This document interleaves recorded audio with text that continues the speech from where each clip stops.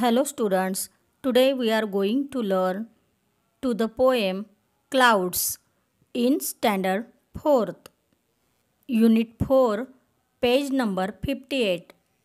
मुलांनो, आज आपण क्लाउड्स ही पोएम शिकणार आहोत.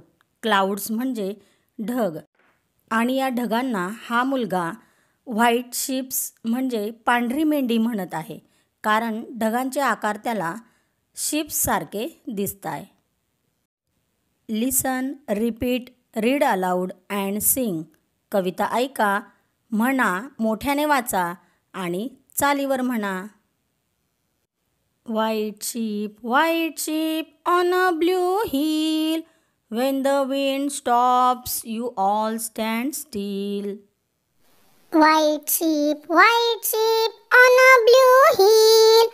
When the wind stops, you all stand still.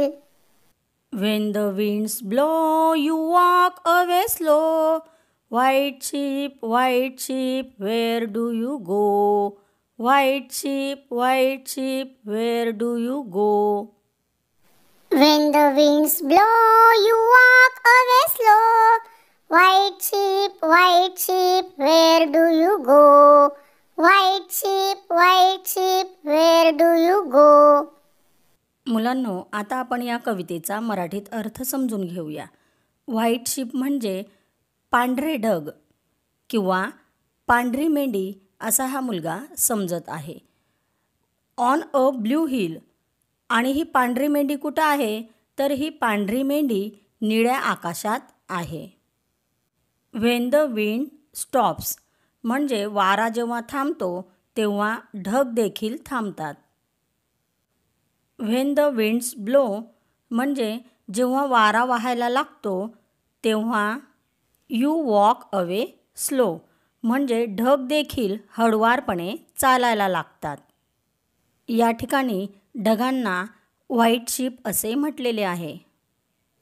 White ship where do you go. पांढऱ्या मेंढ्यांनो, जेव्हा वारा वाहतो तेव्हा तुम्ही कोठे जातात, असे हा मुलगा विचारत आहे. मुलांनो, तुम्ही देखील आकाशाचे निरीक्षण करा. तुम्हाला ढगांचे वेगवेगळे आकार दिसतील. त्यात तुम्हाला कोणकोणते ॲनिमल्स, बर्ड्स, फ्रूट्स, फ्लावर्स यांचे आकार दिसले, त्यांची नावे तुम्ही इंग्रजीत सांगण्याचा प्रयत्न करायचा आहे. आता आपण या कवितेत आलेल्या काही इंग्रजी शब्दांचा अर्थ पाहूयात. व्हाईट मीन्स सफेद किंवा शुभ्र. शीप मीन्स मेंढा. हिल मीन्स टेकडी. विंड मीन्स वारा. स्टील मीन्स स्तब्ध. ब्लो मीन्स वारे वाहतात.